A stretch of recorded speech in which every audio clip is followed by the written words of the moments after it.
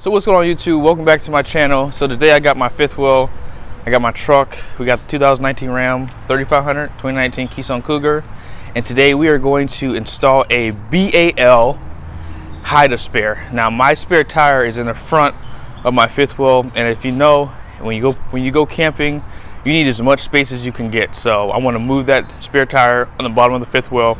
That way I can gain a little bit more space in my fifth wheel. So let's go ahead and get started. I got my boy Mikey P with me. What's up? And we're gonna get this done. It's early in the morning. I am so tired. I don't feel like doing this, but I gotta do it for you guys. Gotta do it for the vlog. Let's go.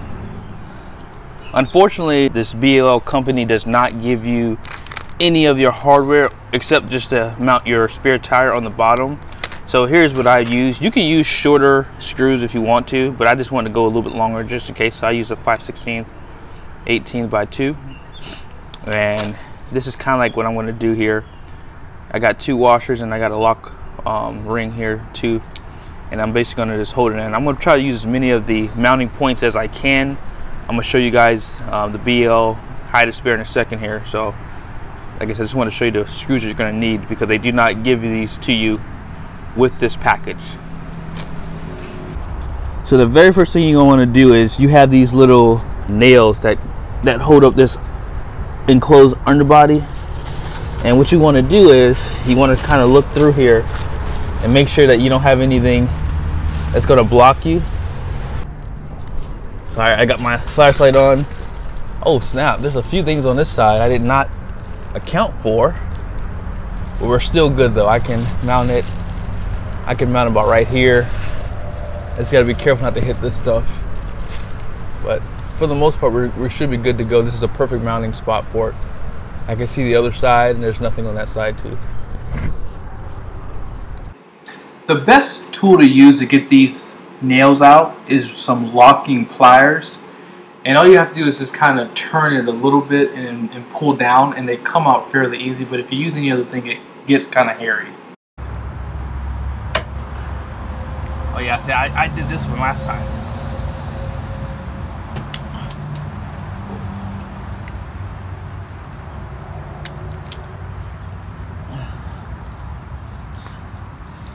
This one too.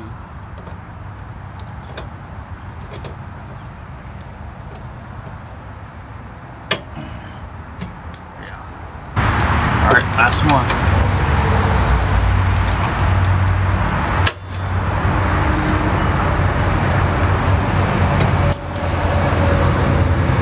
All right, all set. All right, so checking the clearance on this side. As you see, it's a straight pathway there. So this is a perfect mounting spot for this fifth wheel. So here's the first mounting plate here. As you see, they give you 3 holes on each side to mount it. You don't have to use all 3, but you really want to try to get as much security with this as you can. So what I'm going to do is I'm going to mount this about right here. And basically what it's going to do is it's going to sit here. And we're going to do this side first, because when you go to change your spare tire, you want to be on the roadside, of course. That way you're not in traffic trying to take this down. And you'll see what I'm talking about as we get a little bit closer into it. All right, so far, all we've done is just put this up against the frame. And we wanted to go ahead and kind of get a point where we're going to put our holes. So I pushed through already on this side with the drill. You're definitely gonna need an electric drill to get through this frame. I mean, I was able to get through with my battery powered one, but you want something a little bit stronger, as Mikey P just recommended to me. But let's go ahead and make this hole here, and then we'll be good to go.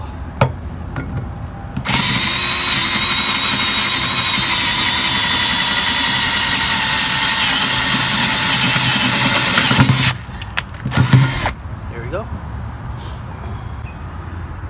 All right, so we already have it bolted in at the top. We just use 2 mounting points for now. In the future, I'll probably use additional ones, but for now, I think this is perfectly fine, just having 2 mounting points, excuse me. And what you want to do next is you want to get your tire carrier, and you want to go ahead and mount it over here. And then all you have to do is just go ahead and get your mounting points positioned up front, drill the holes, and then bolt it in on that side. And that's pretty much it. It's a really easy install.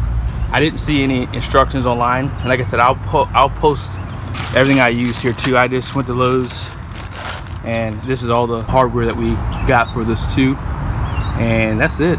Easy install. I'll show you guys the finished product here, and I'm really liking what I see on this thing. This is a really good setup.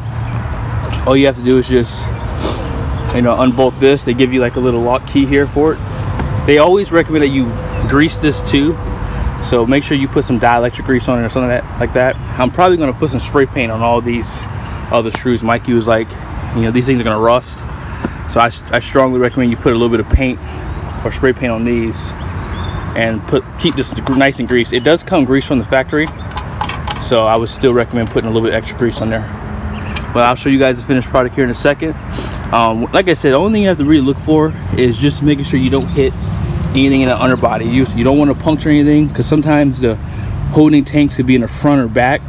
And before I even did this install, I kind of took some of this, you know, enclosed underbelly stuff off, and just kind of like looked around the trailer to see where the best point was to install this. So just keep that in mind, and again, you shouldn't have any issues from there. All right, so we're on the other side here. I didn't show you guys. All we did was use this 12-volt DeWalt, and I just used, you know, this to kind of hold down the back bolt there, and that's really all you need to do. I mean, I put a lock. I do put these lock rings on here too, and the only thing you have to do is you just have to use a washer on the outside like this, and then of course you're going to use a washer on this side, and then you're going to put the lock key, and then you're going to put your bolt there, and then that's all you need to do there. And this is what it's going to look like basically here. I just want to show it to you one more time. And once you get it installed, you just need your DeWalt, and then this to hold it in the back, and you're good to go there. I do hand tighten this up too before I start, you know, putting power on it. That way you can get a good position on it. One thing on this side too, from the factory, they do not tighten these bolts up, so make sure you do tighten these up too. We just we didn't tighten them all the way. We're gonna give them a little bit of play. That way it's easy to, you know, that way it gives it maybe a little bit of flex, I would say. And really, that's really the finished product. We did 2 mounting points here. I think that's all you need. If it's really sturdy, I don't think you need to have 3 bolts. I just think they kind of give you these mounting points just in case, you know, you have something like in the way and you can use a different one. But 2 bolts will be more than enough to hold this up. And I mean, this is only rated for 100 pounds. These are some pretty sturdy bolts, so you'll be good there. And all we gotta do now is just mount the tire on here, and we're good to go. JB is taking the spare tire off of there. Yes, sir. Now I got some space back here. Oh yeah, you need all the space for your camper.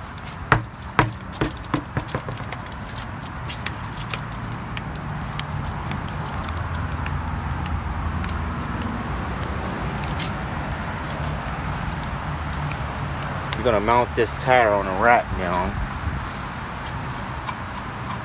so you can have more space for the camper, especially with the goodies. Dude, What the heck is that? you too strong, bro. How